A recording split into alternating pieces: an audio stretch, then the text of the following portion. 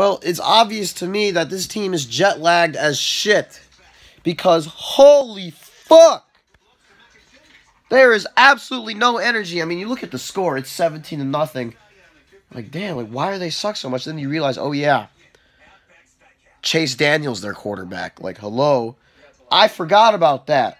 Like, backup quarterbacks are volatile as shit. So, we're fucked. This game is over.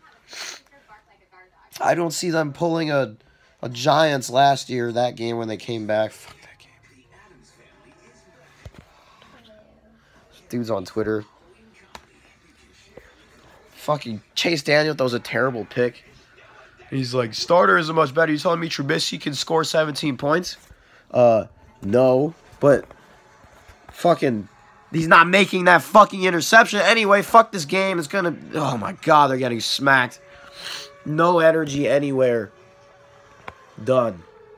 Raiders are gonna win. I'd be shocked if the Bears score 10 points. Because they're getting manhandled in the trenches on both sides of the football. So, bear down.